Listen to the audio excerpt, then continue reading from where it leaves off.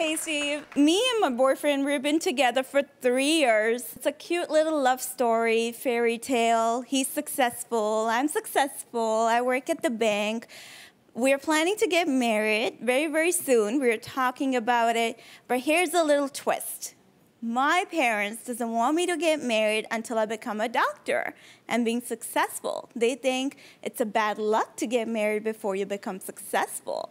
Well, let me ask you a question. Yeah. You said you were already successful. You work at the bank. Yes. How you go from working at the bank to being a damn doctor? What?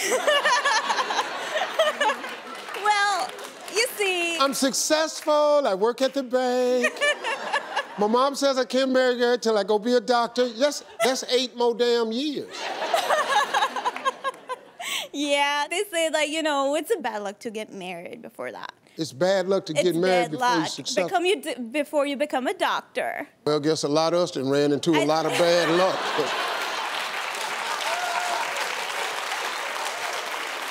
So, hey, y'all, that's what's been wrong with our lives this whole damn time. We done messed around and got married before we was damn doctors. God, dog.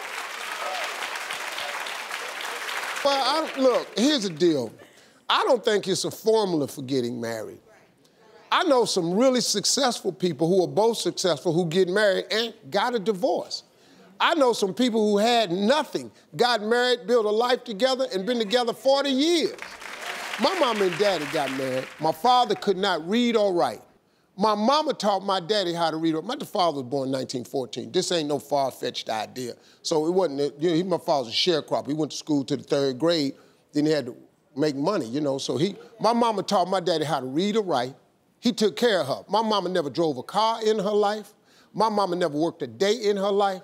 My father took care of my mama for 64 years.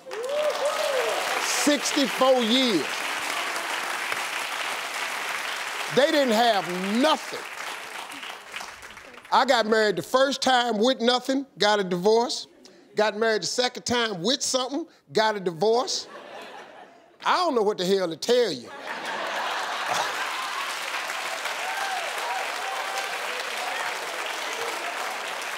I done tried it every which way you can try it. You just gotta find somebody that's the right fit. You gotta find somebody that you can't live without. You gotta find somebody that you love more than the sun come up in the morning. You gotta find somebody who you love more than you love yourself. When you find that, that's who you ought to marry. That's all to it. After that, it ain't nothing. We'll be right back.